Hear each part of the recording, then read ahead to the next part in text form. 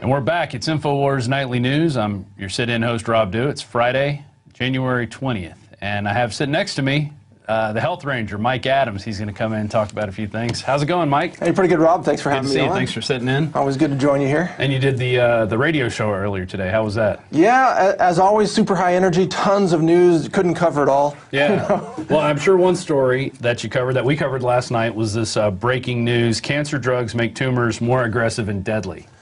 Yeah. Well, this is major research that shows the failure of chemotherapy drugs. You know, doctors always talk about shrinking tumors.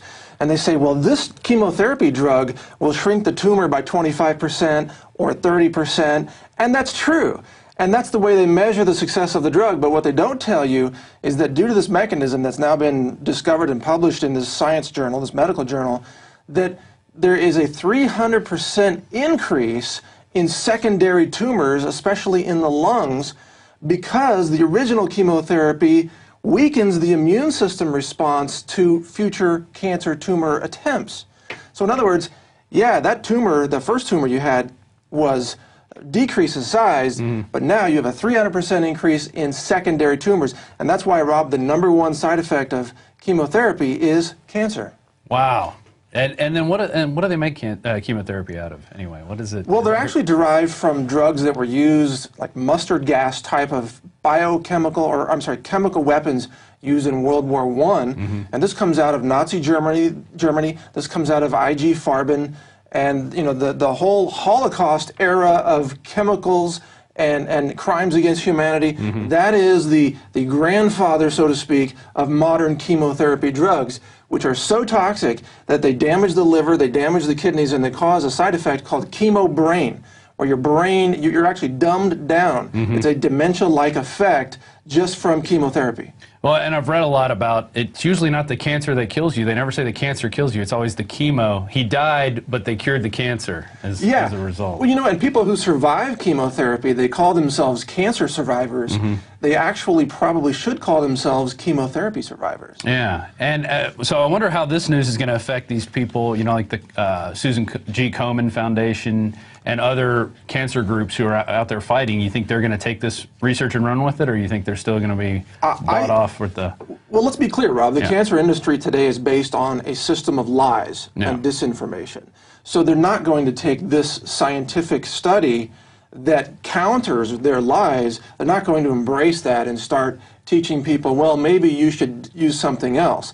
They're going to continue their lies. But importantly, this study, which was published in Cancer Cell, that's a medical journal, talked about anti-angiogenesis drugs. Right. Well, angiogenesis is the process by which cancer tumors build a blood supply to themselves so that they can steal blood and steal minerals and vitamins and start growing as a larger tumor. That's how cancer works. But they don't tell you, and Komen doesn't tell you, that broccoli juice is anti-angiogenesis. That kale, that juicing celery or eating the white stringy substance inside of orange peels or grapefruit peels, not the peel, but the white part inside. Those are all anti-angiogenesis drugs, so to speak, and they don't give you cancer. Yeah, exactly. And how does this, you know, we're seeing you guys earlier in the year, you and Rob, or I guess last year, you and Rob Jacobson went to Houston to talk with Dr. Brzezinski. I mean, it looks like we're kind of turning the corner here on major breakthroughs in the next couple of years that are actually going to lead to real, you know, cancer cures, or at least cancer treatments that aren't going to kill you. Well, I hope so. I mean, I think, Rob, those already exist. The cures are here. Right. You can drive down the desert in Arizona, where I used to live, and I would drive by 7 or 8 cancer cures as I was, you know, just off the parking lot of the cancer clinic. Yeah. And so people would drive by cures and then go in and get poisoned with chemotherapy. Right. Now, Dr. Brzezinski, as you mentioned, is using gene-targeted microdoses of different chemotherapy drugs, but in a smarter way that's less toxic.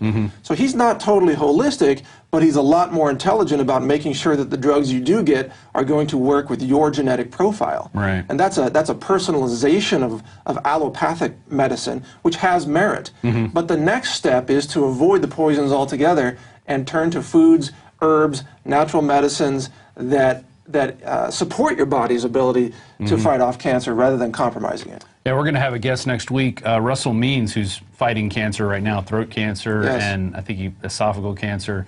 And he's actually, when he came on about a few months ago, he did an interview with Aaron, and it was about a year from the time that we did an interview with him, and he sounded 100% better than from when we saw him. And, you know, he had just been doing these he was staying away from the chemo, staying away from the other stuff, and trying these other natural cures with some science, some stuff that's going on in Arizona. And so it's going to be interesting to see what happens with his case and what happens with this research. Well, okay, the last thing I wanted to bring up with you, and I talked with you about this last night, was the box that people are put into, especially doctors.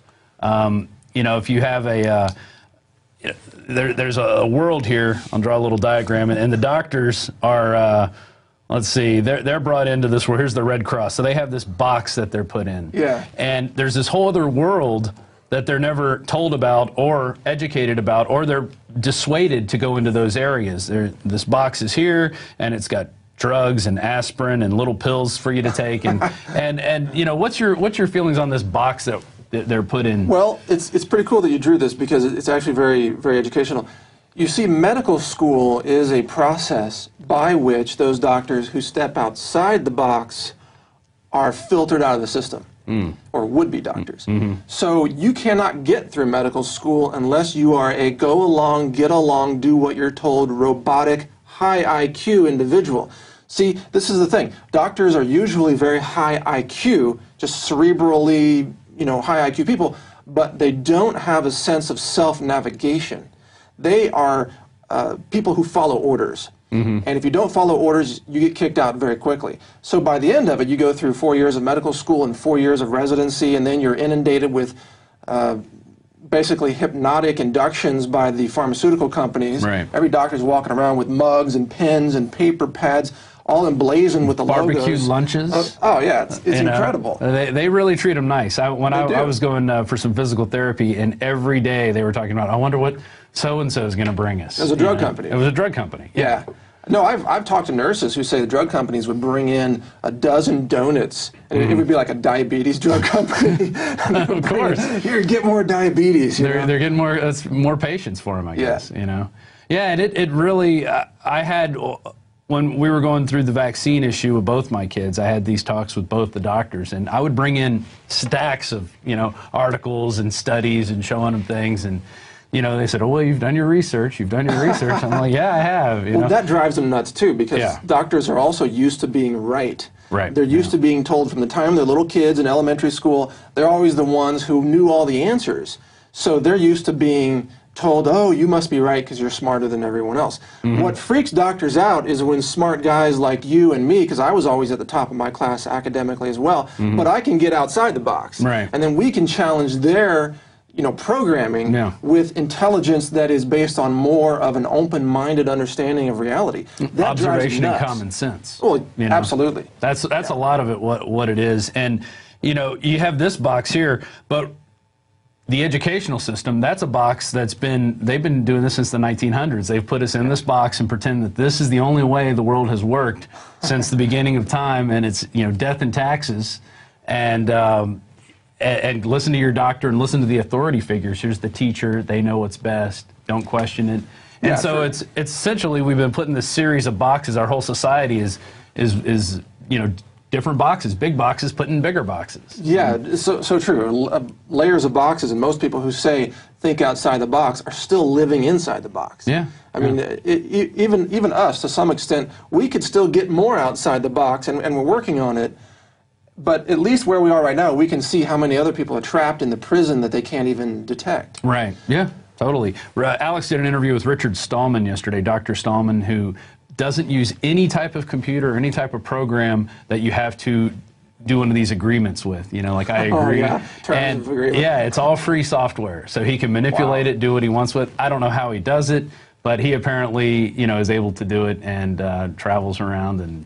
That's his mantra, is free software. If it ain't free, I don't use it. Hey, on our website, Natural News, we actually had a terms of agreement for a long time that said by using this website, you agree to fly with monkeys and pay me $1 million. And everybody agreed to that. Yeah. So, well, nobody ever reads those things, you know. No one ever. They just give me the software, please. One guy actually complained. He actually, in like 8 years, one guy read it and he sent us a complaint. So we removed the flying monkeys part. Oh wow, that's amazing. Yeah. So yeah, one out of how many? I don't know. Hundreds of thousands, millions. Yeah.